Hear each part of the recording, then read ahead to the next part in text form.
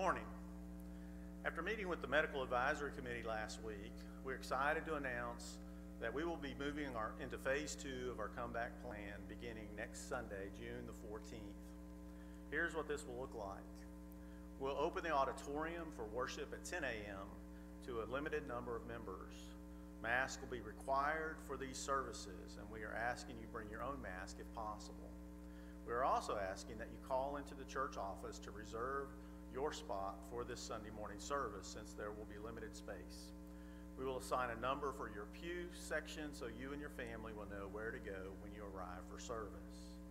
Alternatively, we will have an option to attend an outdoor service on Sunday nights at 6 p.m., weather permitting. You will need to bring your own chair for this service, which will take place in the upper parking lot. You will not be required to wear a mask for this service. We are asking you adhere to social distancing guidelines before, during, and after the service. You will be receiving an email this week with a link to a survey about your preferences for which worship service you would like to attend. Even though things still aren't back to normal, we are excited about this opportunity to begin worshiping together again. I'd also like to add just how grateful we are for the members of Westgate and for all that you do and all that you are. God bless you all, and we look forward to being together again very soon.